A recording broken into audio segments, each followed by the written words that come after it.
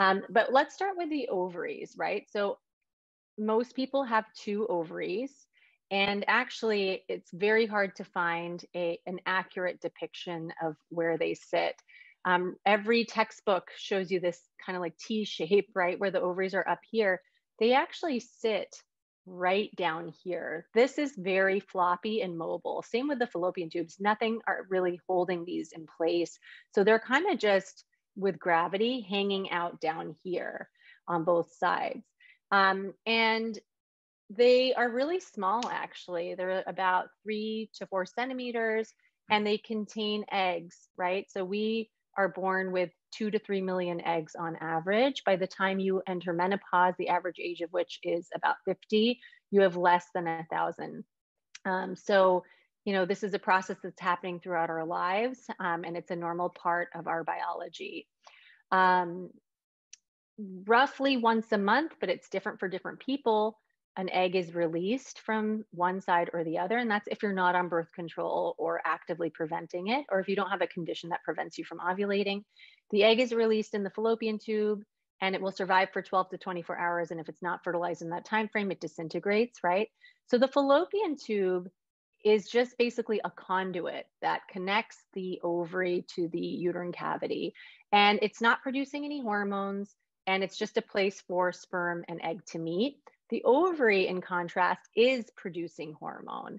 That's what's producing estrogen and progesterone. And the estrogen is really dominant in the first half of the menstrual cycle.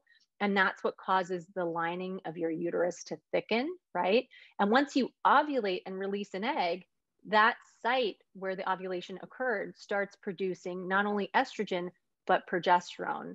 And if fertilization doesn't take place of the egg that's here, eventually those progesterone levels are going to drop and this lining breaks down, and that's how you get a period.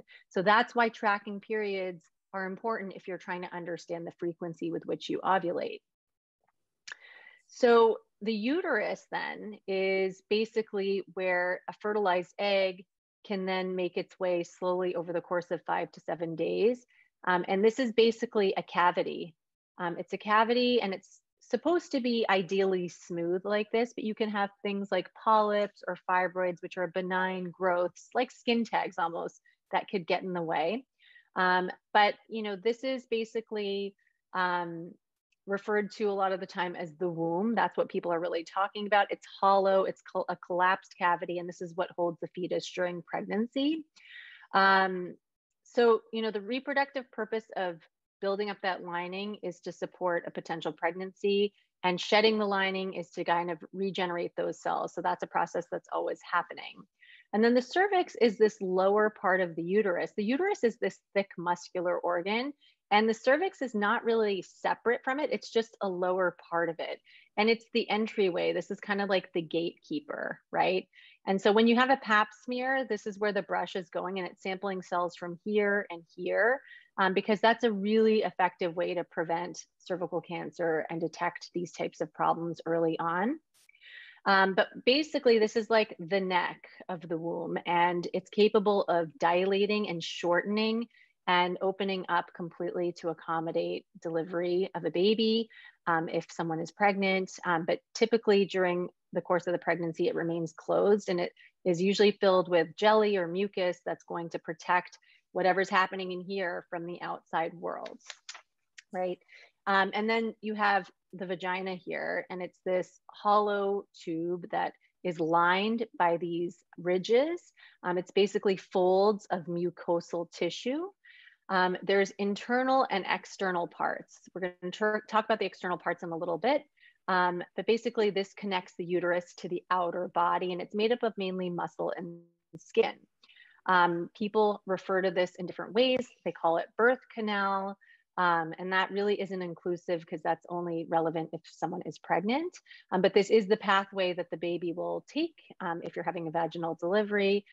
This allows menstrual blood to leave a woman's body if they're not pregnant and they're just having a regular cycle. And this is obviously where semen is deposited during sexual intercourse. So it's a very dynamic part of the body that is capable of stretching and accommodating. and it's very forgiving. And they have these things called fornices or a fornix, which are these corners. And it's not as simple as just this hollow tube as what I initially described. It's got a lot of redundant tissue and folds, and I'm sure April will have a lot more to say about that.